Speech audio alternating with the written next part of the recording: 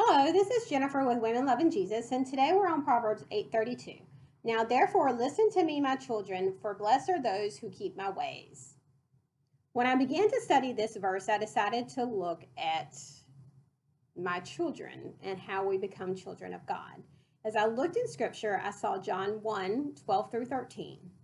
To all who received him, to those who believe in his name, he gave the right to become child of God. Children not born of the natural descent, nor human decision, or a husband's will, but born of God. We become children of God by receiving Jesus and believing in his name. And God loves his children. And this verse is saying, you are my children because you received and you believed my name. Now listen to me and keep my ways, and you will be blessed. One of the ways that Satan takes us away from the path of God and teaches us a lie, I believe, is to tell us that God's way and listening to him is not going to be good for us. And we can fill in the blank with so many different ways. Sometimes people get stuck and they don't want to follow God on big decisions because they're like, oh, this is a big decision. I really got to make sure there's a lot at stake, so it has to be my decision. And sometimes people just don't want to listen to God on some of the smallest decisions or think, why does it matter? Why do I have to pray about everyday decisions with God? He doesn't have to lead me. But God is telling he will lead us just as if your own child, if your child really wants direction, whether it's something as small as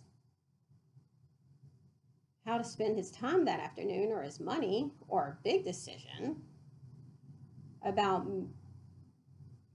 what path that child may want to go, you wouldn't say, okay, well, this is too small, I don't really want to give you directions, or this is too big, I don't want to give you directions. And even if there's something like you're saying, I can't really tell you specifically what to do, but I can give you some information on this decision and this decision and this decision. You wouldn't say, okay, I can't listen to you at all if you really loved your child and your child has come to you direction. Well, God is so much more than that. If we go to him and we ask him, he may not tell us that second. He may start giving us information, or he may tell us, or he may just let us know it's going to be okay, and he will guide us when the time is right and give us the answer when the time is right. He's going to guide us. So I pray today not to listen to the enemy and the lies that God can't direct you and his ways can't be a blessing. I pray that the Holy Spirit has helped you with the word of God today, and I thank you for listening.